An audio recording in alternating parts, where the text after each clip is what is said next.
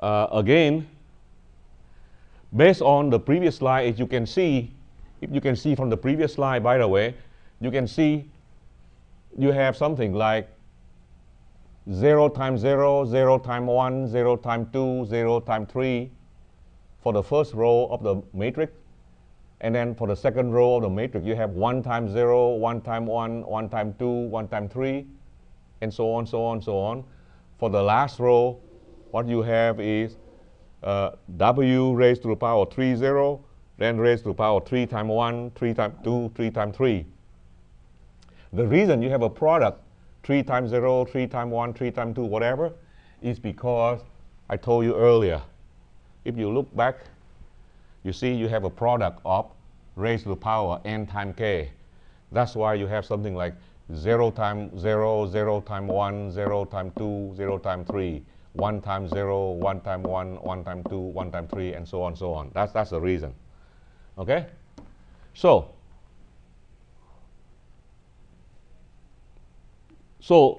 if you think about it, if you look at equation 6, for example, you can see this guy is w raised to the power 9. Here you have something like w raised to the power 6.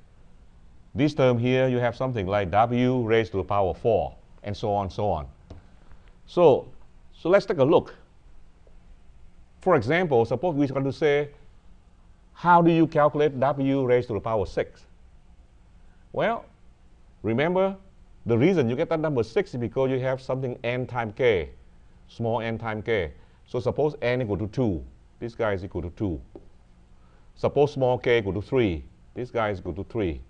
So what you have is w raised to the power 6. So let's try for a moment. Let's try to figure out what is w raised to the power 6 equal to.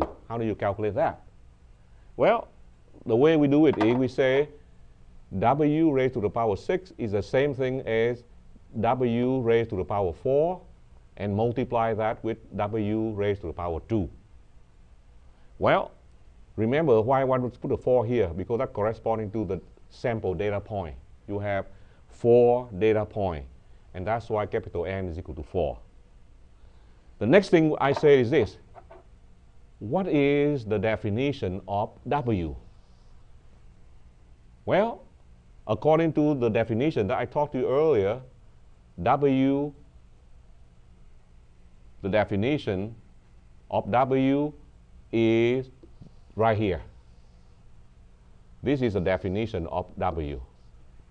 That is defined earlier. In other words, we defined earlier on my previous slide, capital W is defined as e raised to the power minus I 2 pi divided by capital N. Therefore, when you take that W, you raise to the power N. It is the same thing like taking this W, that is W, raised to the power N. Okay? And by the way, you have W2, that term is still here. All right.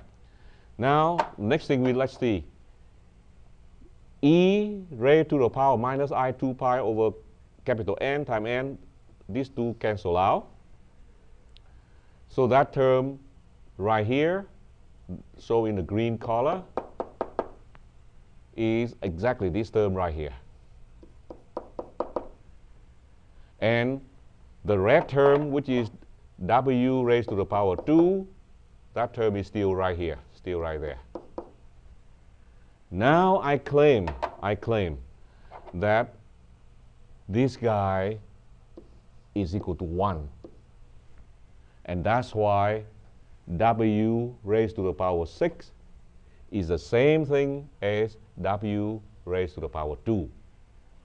Well, why this guy is equal to 1? Well, the reason is very easy. The reason just because you can use the so-called Euler identity again. Use Euler identity. That express E, according to the Euler identity, you can see that E raised to the power minus I 2 pi, again, is simply equal to cosine of 2 pi minus I sine of 2 pi. And obviously, sine of 2 pi is equal to 0, and cosine of 2 pi is equal to 1. And that's why I told you e raised to the power minus I 2 pi is equal to 1. So the bottom line is this: w raised to the power 6 is the same thing as w raised to the power 2. All right? That is a very important conclusion. And the reason you have that kind of a nice relationship is because based on the way that you define the function w is equal to this. Okay, so let's take a look at the next slide. If you take a look at the next slide, suppose we say, well, in general, we have to calculate w raised to the power small n times k. Well, I claim that w raised to the power nk is the same thing like w raised to the power p, where p is defined according to the formula shown in equation 8. Oh, by the way, according to the equation 8, the function mod basically means the remainder of this value small n k divided by capital N. So if you take a look at the previous example, okay, let's see, do we get a good answer or not? Remember, in the previous example, you have small n equal to 2, and small k is equal to 3, and capital N is equal to 4. Remember that example? And from that example, we already conclude that w raised to the power 6 is the same thing as w raised to the power 2. So let's apply this new general formula. Let's see what happens. N is equal to 2, k is equal to 3, capital N is equal to 4. And therefore, P should be equal to the remainder of n times k, which is the remainder of 6, n times k is 6, divided by 4. Now obviously, if you take 6 divided by 4, the remainder is equal to 2.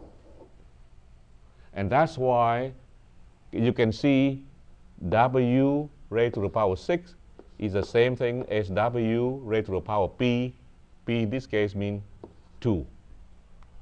So based on the previous observation, we can make a very general conclusion. We say w raised to the power small nk is always equal to the same value as w raised to the power p, where p, the power, is equal to the remainder of nk divided by capital N.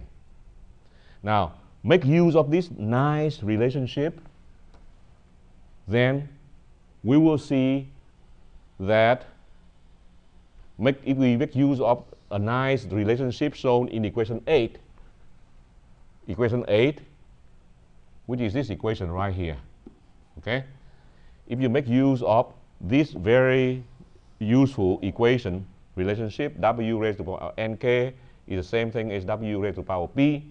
If you make use of that, and I will demonstrate to you in the next lecture that we can do a matrix times a vector much, much quicker. So that will conclude this lecture. And here is the acknowledgement.